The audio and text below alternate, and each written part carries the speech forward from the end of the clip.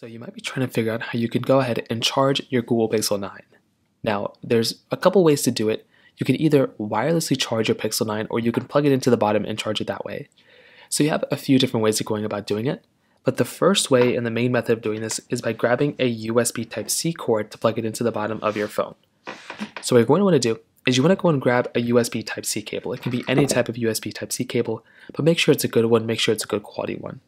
And what you're going to want to do is you want to plug in one side to your, particular phone. So make sure it's plugged in at the very bottom like this. Just make sure it's plugged in.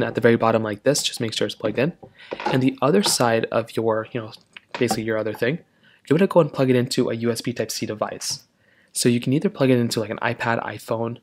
So you can either plug it into an iPad or iPhone, or you can plug it into a different device. And what's going to happen is it's going to start, as soon as you plug it in, it should either start charging your particular phone or it could charge the other device too. So plug it into your other device, and that's pretty much all you're going to have to do here. So plug it into your other device, and that's all it's really going to take.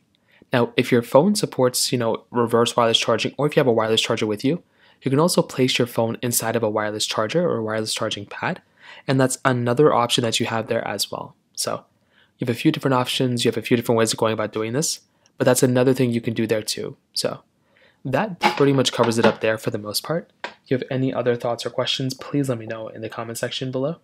The like button that means so much, but definitely hit that subscribe button. More importantly than everything else, I love every single one of you guys. Hopefully I'll catch you guys in the next video.